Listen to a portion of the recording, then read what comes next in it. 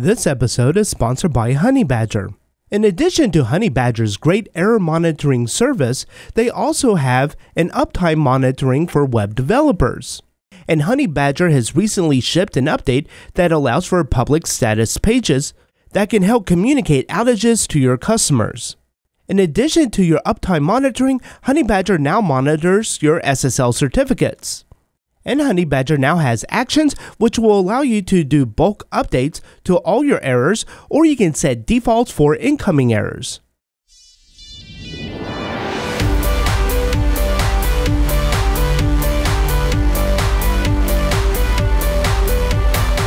In the past, we've looked at Chart.js and making some nice charts.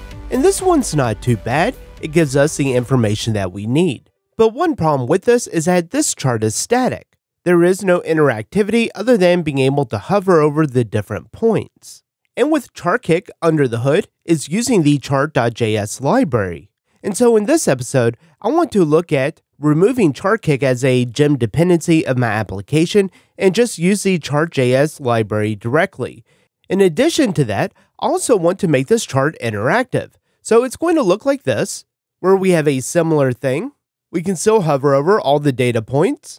However, we're also able to then pan it. So as we pan it, it'll then load in more data. And all of this data is being fetched each time we perform an action. So we can zoom out, and then it'll load up more data. And we can zoom out a lot more, and it'll load in all that data as well. And to do this, we're going to use a stimulus controller and the Chart.js library.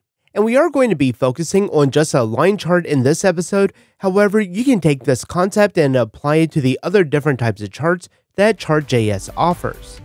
To watch this full episode and more videos, visit driftinruby.com and subscribe to the Pro membership.